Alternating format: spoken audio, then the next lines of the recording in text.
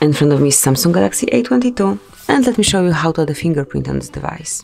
So at first you need to open the list of all apps, go to the settings then, and locate biometrics and security.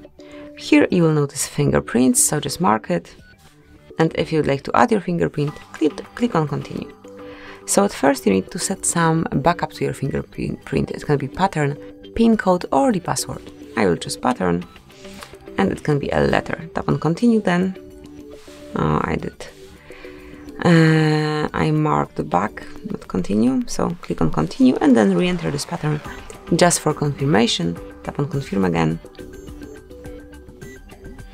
And now it's time to scan your fingerprint. As you can see, the fingerprint sensor is at the back cover right here, so smoothly add it like this. Just lift your finger and then put it to the sensor, unless it is fully added, so you need to see the 100%.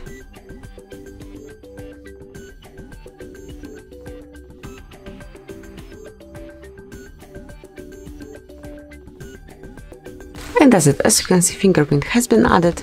Click on, just let me go back there. Here it is, so it has been added. You can rename it by tapping on your fingerprint.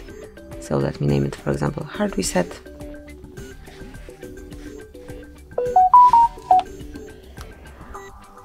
Tap on save, and as you can see, from now on you will be able to unlock your device with this backup pattern, or you can use your fingerprint that we've just added so smoothly.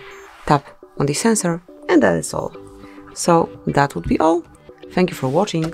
Please subscribe our channel and leave the thumbs up.